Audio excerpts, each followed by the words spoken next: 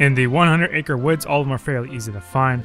The first one being, if you go right up to the tree trunk, you look at the left hand side where the laundry is, the first one will be inside the bucket. Let's see.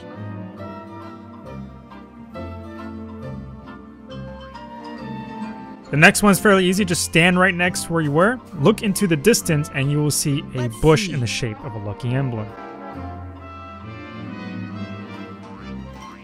After that, go ahead, go to the pumpkin that's on the left hand side, the giant one, and behind it is the last lucky emblem. Let's see.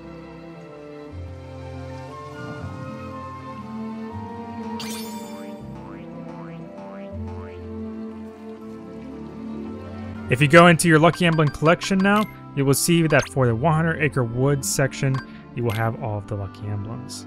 Thank you so much for watching, and I hope this helped.